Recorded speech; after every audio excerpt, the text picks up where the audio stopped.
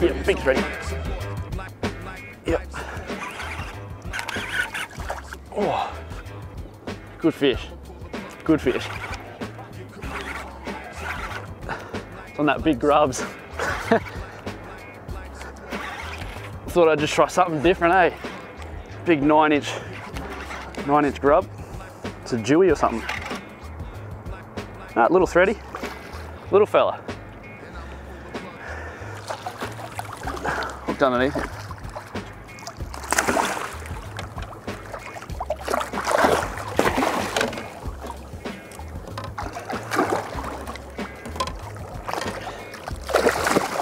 Calm down.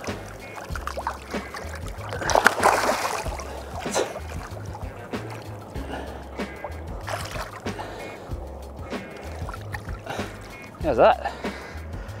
Hooked a bit funny, but we got him. 9-inch grub, slack tide.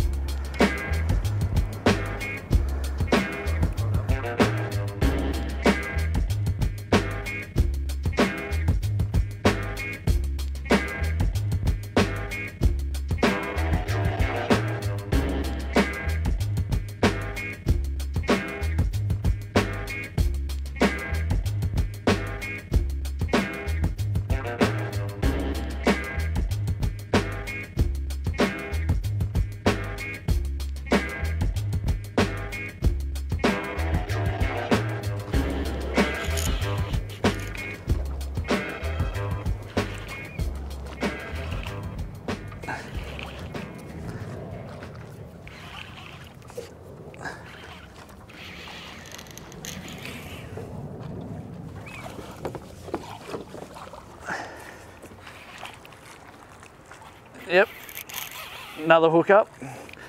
Feels like a thready. Cannot beat them, but ooh.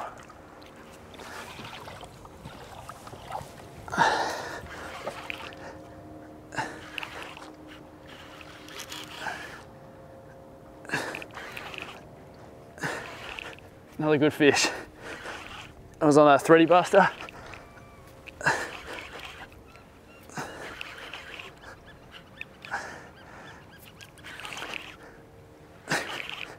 Just chipping away at them here. There's a few on the sounder. We've just scanning past a few of them. Yep, it's a thready, I think. Yeah, it's big thready.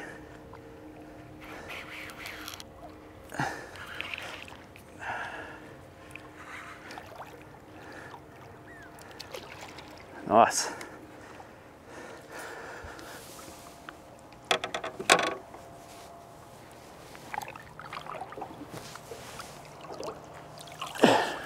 Looks like he's been beaten up a little bit. They're all good fish, but he'd be up around, you know, high 90s. Good fish.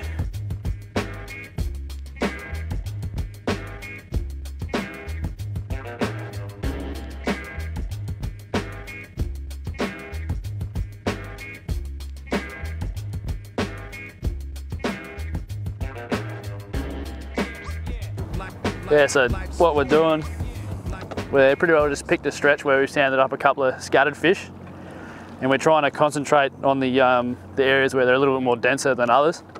We've just come across a fairly decent school, not a lot of fish, like 4 or 5 fish, and it's all about trying to pinpoint them. Can't stress enough how good a side scan imaging sounder helps you find these sort of fish. You know, you cover so much more ground than what you would with just normal, you know, conventional 2D sonar. Yeah, without side scan, I wouldn't catch a lot of fish. So, yeah, you've got to get yourself one of them. Plenty on the market these days, and yeah, they all put out pretty good imaging. So, yeah, and once you learn how to read one, it's a whole new world of fishing. Like, you'll find a lot more things that you didn't even know existed. Snags and rock bars, drop-offs, all that sort of stuff. Yeah, and you can actually really focus on a particular size of fish as well. It's a lot easier to tell how big a fish actually is on your higher frequency readings, as opposed to 2D. 2D likes to play a few tricks on you, but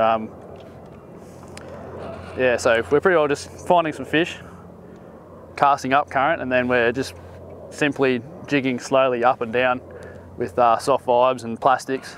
And the main thing is you just got to get it right on their nose, and once it's on their nose, like, they don't hesitate generally.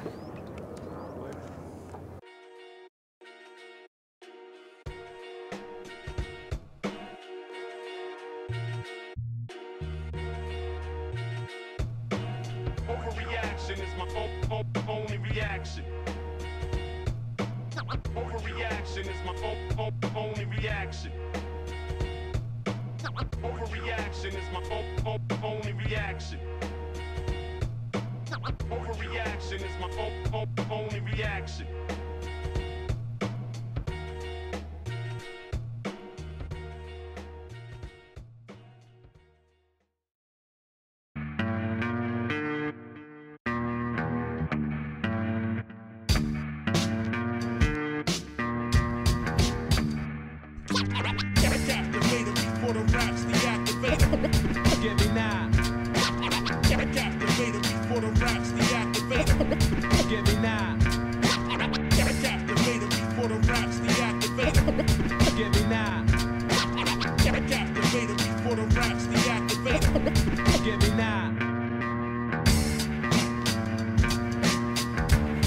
Yeah, preferably I like my bait cast tackle.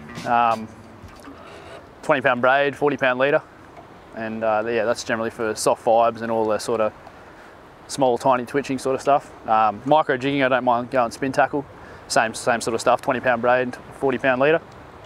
And yeah, pretty well the same sort of principle, right on the bottom and tiny, tiny little twitches.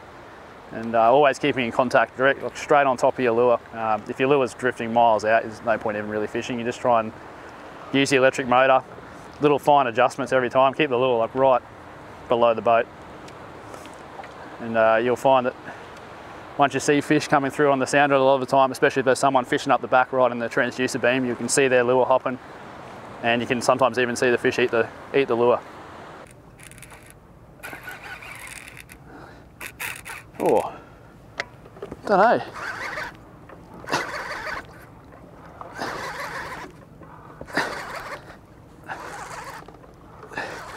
Another good fish here on Thready Buster. Not 100% sure what it is. It's coming up easy now.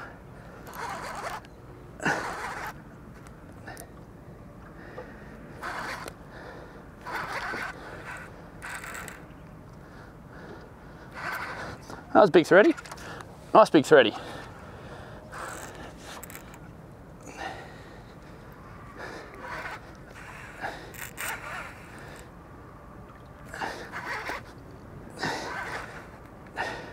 Once again on a Thready Buster.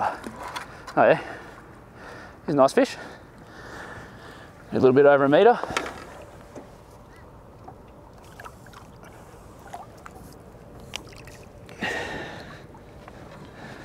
There we go. Not a giant one, but yeah, got to be happy with that. We've been sitting on this fish for about the last 45 minutes trying to get a bite, and that's the result. It's a good fish. Oh, we'll get a measurement on him and get a tag and release him.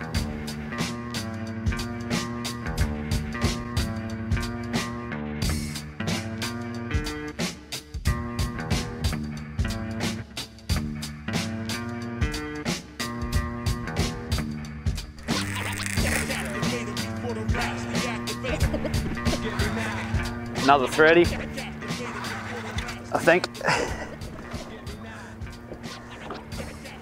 Yep, nice yellow one. Real yellow. He's just hooked.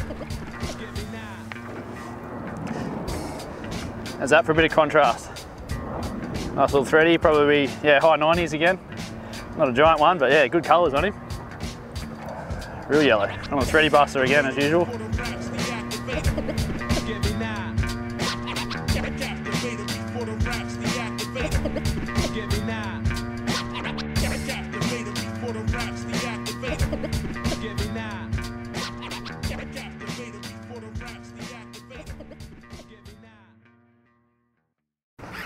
Yep, and there is no better feeling than sitting on fish for like over an hour and then finally getting a hit. We've been watching them for ages. Going over the top of them, and bumping a couple, just not eating, and then one eats, get it right on his nose. It's a good fish. They're all good. Oh. You got weight.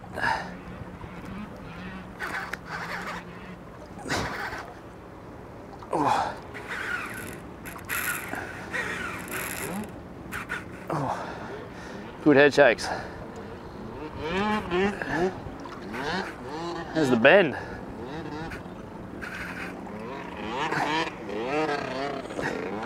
You see him on the sounder.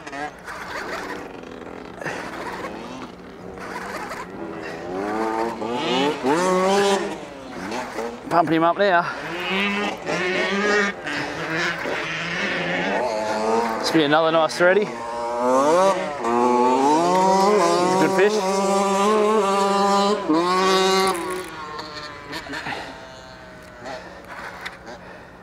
Good fish. Swallowed it.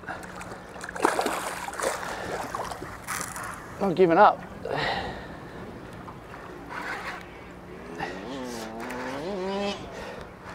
There he goes.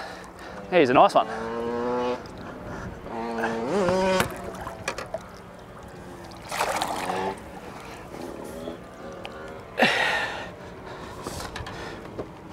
Look at that. Didn't miss that, did he? Way down the throat. Once again, a thready buster. Good fish.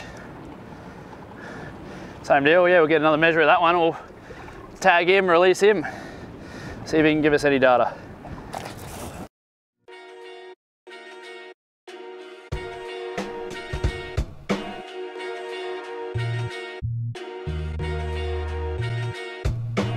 Overreaction is my only reaction.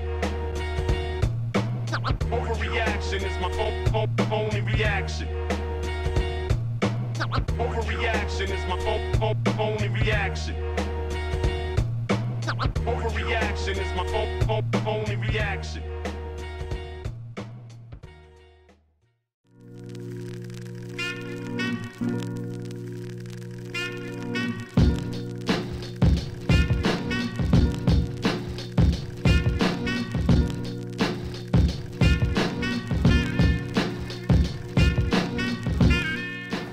With the Mercury 135, I also went with Vessel View 4, which sits up on the helm there. It's a digital gauge, and the gauge can tell you everything from economy, which you can tune to drive your boat to the best fuel, trim tabs, how much fuel you're using as you're doing your speed, and a heap of other features. If you're interested in it, check them out on www.mercurymarine.com.au, and it'll give you a full rundown on what the Vessel View 4 or the 7 can do for you. Yeah, bro.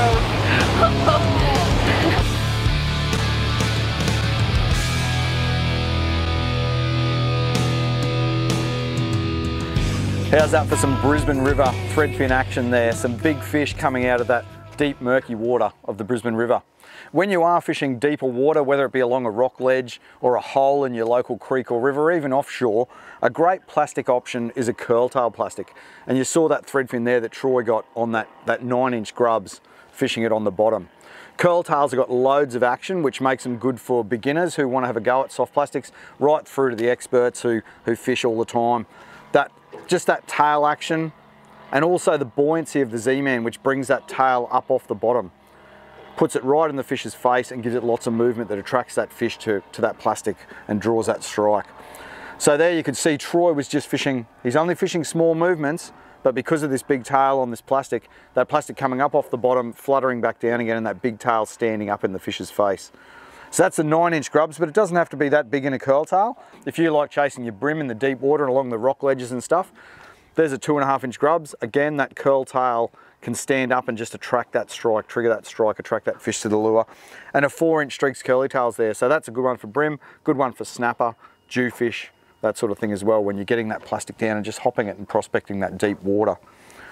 That plastic that Troy was using, the 9-inch grubs, isn't scented. and a lot of people like to add a bit of scent to their plastics if they're unscented, especially where, like in that situation, they might be hopping that plastic for an hour or two until those fish switch on, and then boom, they might have a red hot session.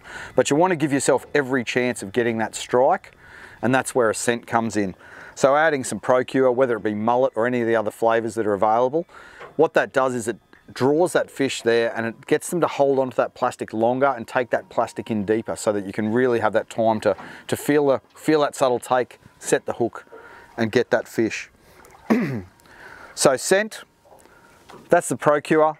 Comes in a bunch of flavors. Whether you're fishing the fresh, you might want a crawfish or a garlic flavor, or if you're in the salt, maybe it's the mullet or inshore salt water or a shrimp flavor. There's a variety of flavor options there available, and if you've got 2 or 3 flavors with you, it allows you to switch it up on the day until you find what the fish are after.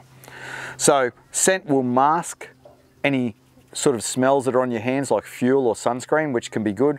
And also in terms of the lure, you've got the lab stuff in there, like amino acids, bite stimulants, UV enhancement. So you've got that techie laboratory stuff to switch the fish on, but you've also got good old ground up dead mullet in here as well. So whatever the flavor in the ProCure, you've got that great combination of tech and that natural fish or shrimp or crawfish ground up in there as well to attract that fish and trigger the strikes. So if your plastic's unscented, you may want to add a bit of scent to it. Mix the scents up. Some guys actually put their secret squirrel thing is put 2 different flavors on at once, and that gets fish as well. And you'll see that Troy, no matter what lure he's using, he'll generally add a bit of scent to that plastic or hard body or viable, whatever it might be. Bottle wise, you've got a dispenser nozzle on the top there. So that means you're not having to dip your finger in there and rub it all over the plastics or anything like that. You can use that applicator nozzle to add scent to the plastic. Flip it shut and away you go. You can put it back in storage again. It doesn't make a mess, doesn't leave scent all over the place. And this is a gel-based scent. So being gel-based, if you add a water-based scent, a lot of the time you'll add the water-based scent and a couple of casts later, you can hardly even smell that it's had scent on there. But being a super sticky gel sort of scent, you apply it maybe 20 casts later, 20 or 30 casts, you'll still feel it and smell it on there. You might add a little bit more and just regularly add it through your session. Just give it a bit of a touch up. But you definitely don't need to pour it all over it like you do the water-based ones to get it to try and stay on there for any length of time. So super sticky gel, and will stick to not just plastics but hard bodies, spinnerbaits, pretty much any lure type that you want to add it to. When it does get low, you can actually screw that top off and dip your plastic in and get the last bit out of there if you want to. And I actually saw a really good storage tip from someone, which was a Velcro dot. So you can actually put a Velcro dot in your boat, Velcro dot on here, and you just attach your scent so that it sits up that way in your boat, and all of your ProCure runs down into that end so that you get every last drop out of there as well. So, you know, if you've got 3 flavors, you can put the 3 flavors across there and away you go. So there you go. If you want to try something a bit different, if you haven't tried soft plastics in your deep water stuff, check out some curl tail options. And don't forget, if you want to maximise your chances or the bite's a bit slow, add a bit of scent and away you go. Cheers.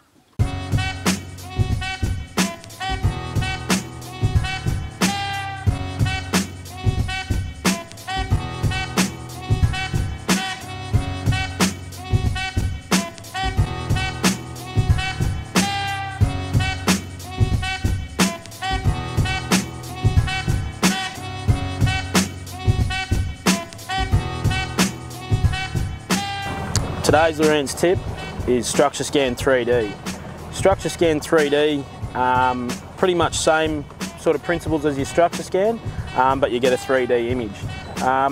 One of the best things about this image is you can actually zoom in and pan around your boat, look at it from sort of any angle, get right down in behind it, and you can see as we're driving along the bank here, it'll actually give you the slope of the bank. Another great feature with the 3D is suspended targets in the water column. So where a traditional 2D sonar over a hard bottom, it's very hard to see suspended bait and it gets sort of lost in the hardness at the bottom. This will actually give you a different colour palette that goes against what you got on your bottom palette, and your targets really stand out. So for those smaller fish where they're quite hard to see, it's a very important tool. That's a quick tip on the new Lorenz 3D Structure Scan. Hope that helps you get a few fish on the water.